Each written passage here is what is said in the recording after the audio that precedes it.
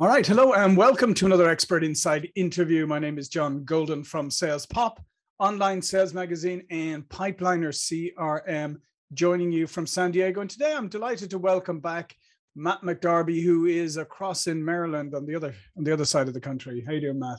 That's right. I'm chillier than you are, John. Well, probably much chillier because we actually are having a 2 or 3 day heat wave right now. So just to make you feel worse. Yeah. Great. Thank you. And Matt is a longtime sales professional, sales consultant, and he's the founder and CEO of United Sales Resources, USR, and the author of how many books now? 3, 4? 3. Yeah, 3. 3. And we're going to talk about the latest one here, which is called The Divine Comedy of Sales. So the only Divine Comedies I know is the original Divine Comedy. There was also a band out of Cork once upon a time called the Divine Comedy. And now there's a sales book called The Divine Comedy of Sales. So, hey, Matt, let's get straight into what's the genesis of this? Where did this idea come from?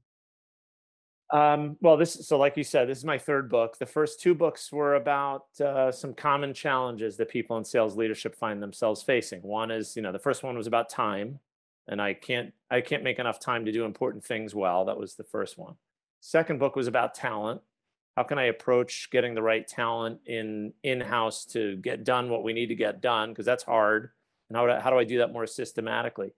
And then the third one, as I think about, because I'm a sales leader myself, and I've done interim sales leadership roles and full-time roles, and I coach and develop sales leaders, right, in middle market and large enterprises. And I'm very conscious of the challenges that people in those roles have. So the idea of building real kind of followership, I think that's, if it's not a word, it is now, because I've been saying it now for several months. But getting the best out of the people on your team, right? If you've got a proper operating rhythm with them, and you're focused on the right things, and you've got the right people on the team, you need to start paying attention to how you go about leading. So the more I thought about that, I was like, of the best leaders I've worked with, what was the environment like? And what was different about their approach? And how did they get the best out of me? And the more I thought about it, it was like, it kind of came down to 2 things. How did they carry themselves? And then how did they treat others? How did they treat me and others on my team? And that led me to writing the book. So that's it in a nutshell. Excellent. And so, I mean, nowadays we hear a lot, people are always talking about mindset and things like this, but I mean, mindset is obviously incredibly important. But what are some of the things that really good sales leaders, what are some of the things that they do that average or not so great sales leaders don't do when it comes to mindset and the way they think about the job? Well, I think that they are conscious of the couple of things that I said, right? How do I carry myself as a sales leader, and how do I make others feel? Like, how do I treat the people on my team? But it's not only the people on my team, it's our customers, it's our partners in the business externally. And so that was basically the question you asked me, was essentially how I framed up the book, because I thought about it, and it was easy for me to think of, because I've had some, growing up in sales organizations for 30 years, I guess, almost now, right? I've had some great leaders and some not so great leaders.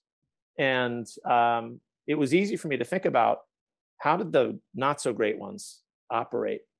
And that's when it hit me. I was like, it's as I say in the book, it's Pisoggle, right? It's the 7 deadly sins. Yeah. How do they carry themselves? How do they treat others? And evidence that the best leaders demonstrate not the 7 deadly sins, but their opposing virtues. So for those of listening, right? I said Pisoggle, an acronym: pride, envy, ire, sloth, avarice, gluttony, and lust. Things that you generally don't want to reflect to people, right? Or if that describes you, maybe just time for some changes. Yes, yeah, or find another profession, or live on an island somewhere alone, right? But their opposing virtues: humility, patience, diligence, self-control, goodwill, generosity, detachment, right? And we can get into a little bit of detail on some of those, but think about, how do the best leaders, the people, like I've worked for people, and I worked for you, John. You were a great leader, right? But Thank I've you. worked for others I was wondering which side I fell into. I wanted to put you at ease for the rest of the conversation. That's why I went out of my way to say that. But if you think about the leaders that I've had, we would have run through walls for. Literally, not just figuratively, like whatever you want us to do, we will do it, right? And there was definitely a difference in the way those leaders carried themselves and the way they made me feel. So, to net it all out, it does boil down to applying the virtues in practice. And for every one of those virtues, you can think of very clear examples of behavior that's an indicator of self-control, right? I'm not overly indulgent. I control my own urges. And that's what the book is mostly about. From the other two books, it's about stories. This isn't about Matt's principles or why Matt's good at this. This is identifying great sales leaders, and in this case, how do they demonstrate these 7 great or lively virtues in the way that they do their jobs, and what impact does that have on the people around them?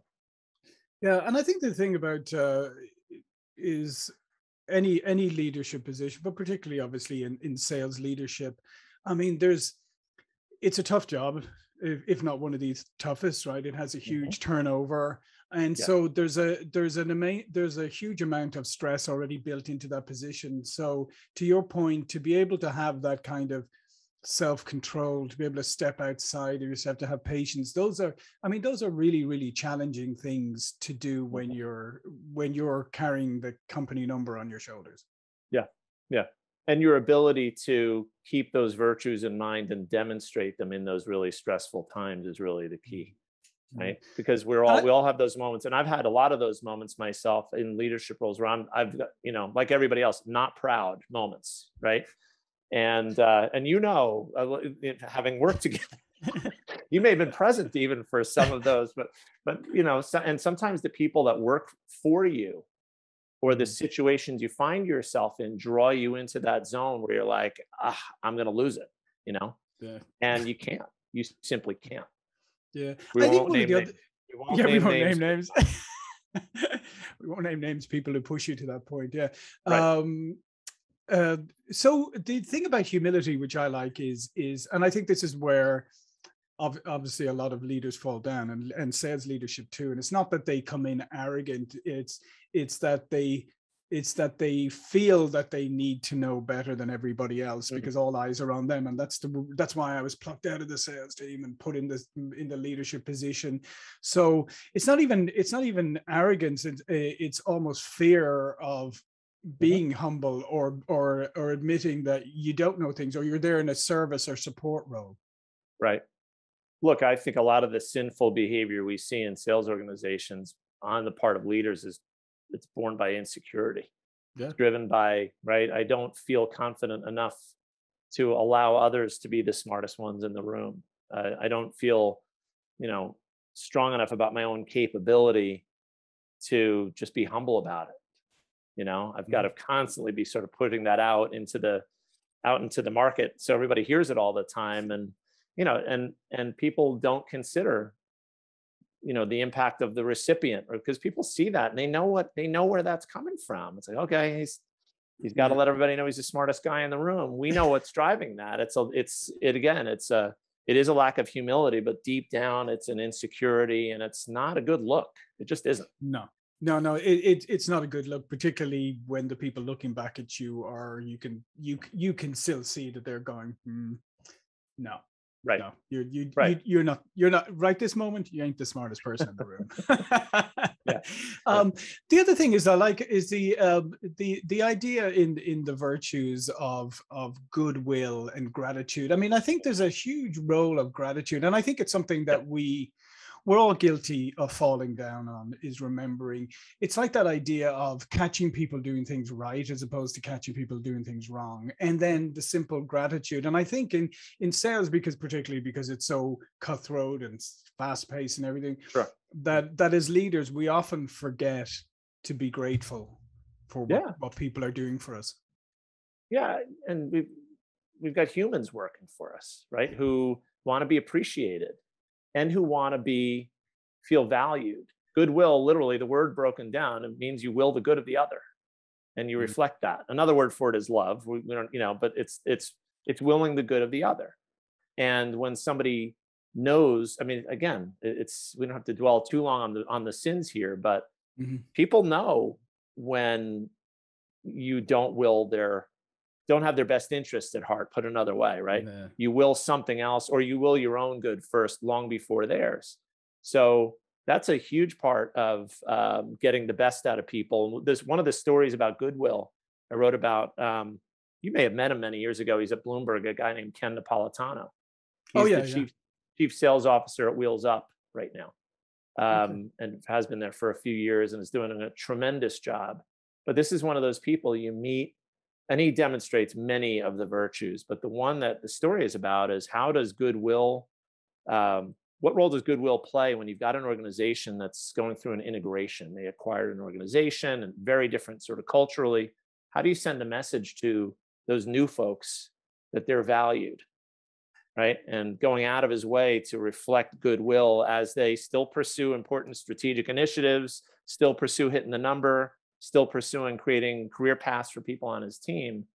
Everything for him was about making sure that those people knew explicitly that he cared about what they were trying to achieve and they mattered. And that's obviously a demonstration of tremendous, what's it, emotional intelligence or EQ or whatever. Yep. But the point of being able to recognize the fact that it's very easy for people to feel like they're a bolt-on, to feel alienated, to feel like they're not part of it. So to have the smarts not just to acknowledge it, but on a consistent basis, I mean, that's where the difference comes in. Yeah. Look, everybody who takes a sales job, professional sellers know that they're ultimately going to be measured on numbers, on performance. And I think we all take some pride in that, right? It's very much a performance-driven discipline, and it's a tough, you're going to be mentally tough to do this job. But even with that, even with the types of people that gravitate toward this role, we still want to feel like we're valued. We're more than a number, right? Yeah. We've got families, we've got things we want to achieve, we've got all this stuff going on. So if you want the best out of us, show us that you will our good. And it's not that hard. No, that's the beautiful thing about what you're writing about in your book is these are all very simple concepts. And as we used to say back in the day with spin selling, simple concept doesn't mean that it's easy, and it doesn't mean it's easy to implement. These are all simple concepts, but it doesn't mean they're easy to implement necessarily. But I like one of the other ones here that you talk about is the liveliness or diligence, or that I guess it's that you want leaders who have an energy and people who, maybe when times are really tough, but that they're going to somehow find a way out of it, and you can trust them. And I think that's probably the holy grail for many sales leaders, is to get to that position where people look to you and say, yeah, I know things may be tough, but I can go to them because they'll find a solution. Yeah. I think, yes, absolutely. And that's the right application of diligence in a sales leadership role. I think that maybe historically, traditionally, diligence meant that you were putting in more hours than anybody else, and you're the one going out there and winning the deal and making the calls for people. And in a modern sense, that's not exactly what we're talking about, right? But it's this person is the go-to. They are going to work hard, again, for my good. If I work for them, they're going to work their butt off, and they're going to be accessible, and I can count on them. And they're not asking anybody to work any harder than they are. They're working at different things. They're not doing my job, but they are working hard at the job of leading. And so again, some great examples of Julia Floor, who was currently at Oracle, and Ryan Ward, who's a longtime Medtronic, now at iRhythm Technologies. Just stories about people who just demonstrate they exude that diligence, and you can see the performance of their teams lifting as a result. No, absolutely. And one thing you just touched on there is that they may be working on things, maybe working on other things, but it also comes back to that humility factor, because I know you and I discussed this many times before. The worst thing a sales leader can do is to do the old parachuting at the end, elbow the salesperson aside for their own good, I'm just Right. elbowing you aside, Matt, for your own good, right? You know, you'll still get the sale, but I'm going to come and close it. And Right. now I have, yeah, we get a deal, but we now have a totally demotivated, demoralized salesperson. Yeah. Yeah. And the humility, the application of humility there is that as a leader, I've got to realize that it isn't about me. You know, this is ultimately about helping others to succeed, and that winning that big deal, for example, that's a perfect opportunity to put this person on a pedestal and put him or her in position to succeed. That's what the focus should be, not on whether I can do it. You already know I can do it, right? You already know I can do it. So it's about them, not me. And it's funny because that whole idea of a service mentality or service leadership, a lot of people do talk about it today, but I feel sometimes that it strays too far into feeling a bit touchy-feely and whatever, as opposed to what we're talking about here, where you're really doing, where you're really being of service to people is how can I support you in this? What do you need? What can I do to clear Mhm. obstacles while keeping you firmly at the, you know, as the point person? Yeah, But that's the kind of service you want. I'm just coming around going, "Ooh, you know, rah rah, everybody." I mean, right. you can Now, take or look, leave that. look, I've, remember, and I make references to the cadence of excellence at a couple of points in this book, Mhm. because and the message there is like, let's not forget about the fact that we have to influence Yeah. people's behavior and hold them accountable to their commitments and have a rhythm where we're focused on helping them work through, you know, planning and tough things. It's all of the above, right? This isn't like then, Matt's new message is be virtuous, forget about holding people accountable, forget about metrics or discipline. No, it's like, no, no, no. They can coexist. You can do both. In fact, that's what the best leaders do, is really the Mhm. point of it all. Right? So, Yeah, no, no, absolutely.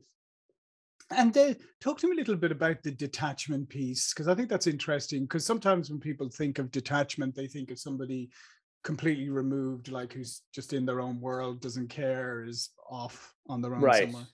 Yeah, no, it's a good question. It's not what it means in this case. And detachment is the virtue that opposes lust in my how I've got them lined up. Not carnal lust. We're talking about Just thinking this lust. conversation was going to take an interesting turn, Yeah, but yeah. anyway. Children, turn your volume down. No, it's about lust for immediate results. The lust Right. for need it now, give it to me now, right? Whereas detachment is yes, look, the outcome is important, and we need to get that important outcome as quickly as we possibly can.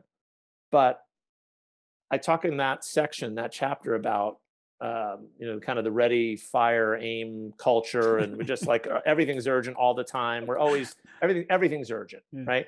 And when if you've worked in an environment like that, when everything is urgent. In fact, nothing is Yeah. urgent, and people don't pay attention anymore to what leadership asks them to do urgently, and there's a lot of eye rolling going on. What I'm encouraging people to do, and it goes hand in hand with this virtue of detachment, is let's apply purposeful urgency. Let's be Mm, thoughtful. We want to move quickly on the right things. As a leader, in order for me to place emphasis on my people doing, just the right few behaviors that lead to the best outcomes, I can't be all over them all the time about every little part of their job, right? Instead, let's just be really purposeful about how we're going about this. I know it's going to take you some time to get a result because, we have a 6-month sales cycle and I can't expect you to close every deal in 30 days, right? That's examples of what you hear mhm. in these ready, fire, aim, urgent, urgent, urgent, right? It's like, no, you can't, people can't do that. You're setting an expectation that people cannot meet. So if you know it's going to take some time to meet your expectation, then detach yourself from the need for an immediate result and the need for kind of urgent action all the time, and give your people the space to meet your expectations. And that's what purposeful urgency, I think, does, in a sales environment. Yeah, no, I like that phrase. I'm going to steal that. Yeah, Purposeful please. urgency. Just but I'm going to say um, purposeful urgency, TM. Now you yeah, can.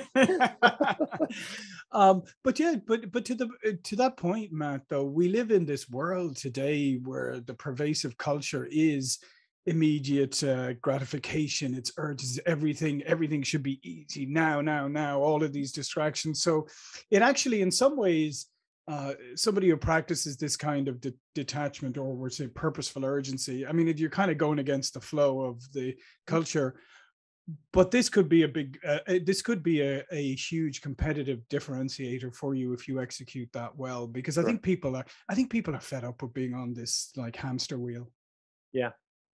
Well, and I think people, let's be specific, are people on our teams, our customers, especially, they want us to be thoughtful, and unless you're in, you and I've been in the sales performance business and the sales, you're in sales technology, and there's so much noise made by the kind of the SaaS end of the spectrum, right? Where everything's like, deliver a clear message, make it simple, and that's all well and good. There is still a large portion of the buying population that doesn't necessarily get value out of just that, that quick and easy buy. They expect us to invest, and they expect our sellers, or the people that represent our companies, to give a damn about them and be thoughtful about our approach. And that starts at home. Like in the sales, it starts back in the office. We need to be able to demonstrate to all of our constituents, right, that we're thoughtful about how we do our jobs. How the heck can I expect anybody else to be thoughtful, think critically, be patient, any of those things if I'm not doing those things myself?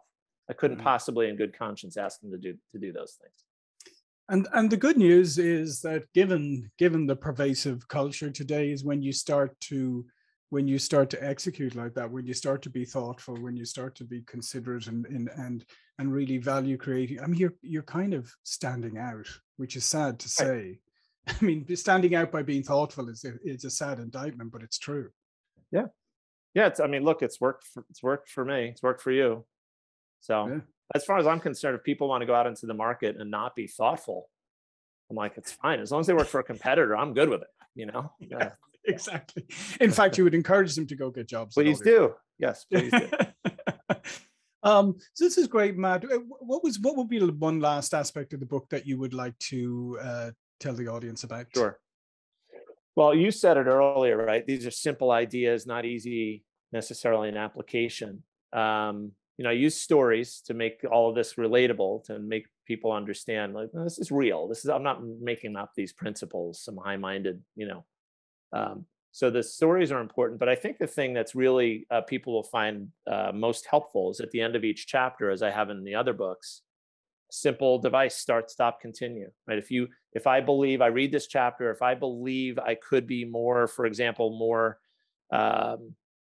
I could exude goodwill, right? I could really demonstrate that more in my environment. At the end of that chapter, it's asking me, okay, well, what are you going to start to do?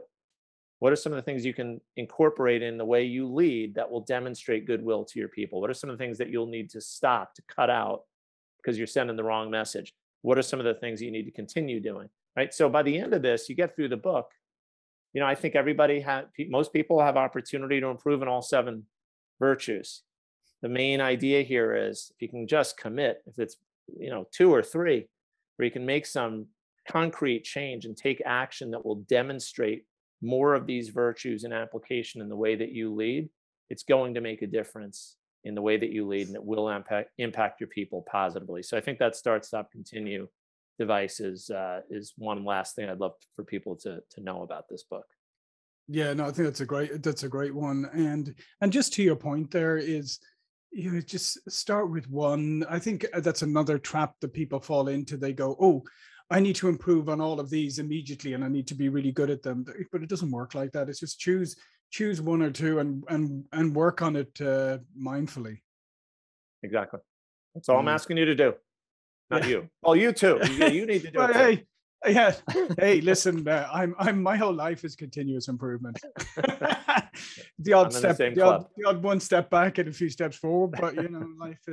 That's the great thing about this journey. It's a great thing about all the various businesses we've been involved in, is that they're huge learning experiences for us, and that's why what you're doing with your books and passing on that wisdom, so hopefully people can maybe avoid some of the some of the little pitfalls here and there, and they can get to success faster. So it's all good. The idea. That's the idea, John. All right. Well, listen, all of Matt's information will be below the video, and links to the books. And this one that we've been talking about today is The Divine Comedy of Sales, the Sales Manager's Guide to Virtuous Leadership, available from all good booksellers. All right, Matt. Well, listen, thanks again. Thanks everybody for listening, and I will see you all again soon.